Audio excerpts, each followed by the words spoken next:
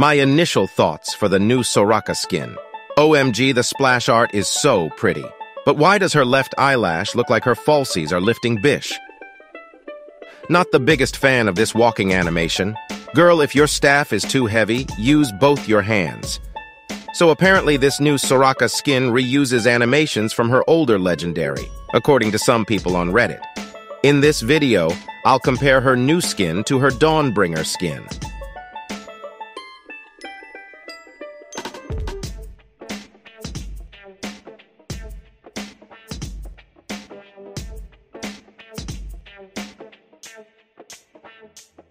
Her autos on the new skin do look the same as the old legendary, which is disappointing because other champions have different auto animations. Now let's compare the abilities.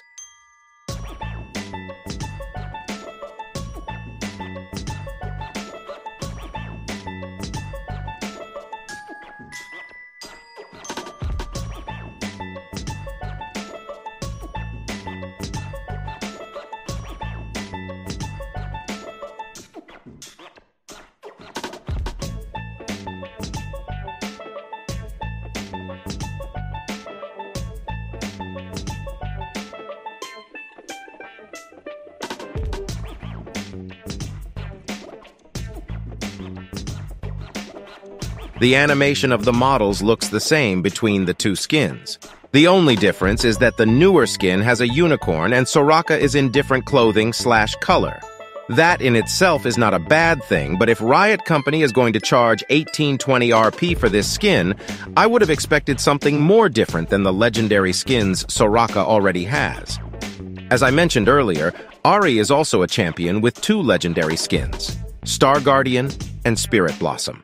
They are both also 1820 RP each in the shop. However, with Ahri's two legendary skins, there is actually unique characteristics between them. Below are some notable differences between Ahri's two legendary skins. Conclusion. Overall, I'm disappointed in this skin, but I love Soraka as a champ. I will continue using her old legendary skin. The only time I'd consider getting this skin is when it goes on sale. XD. Okay, thanks. Bye.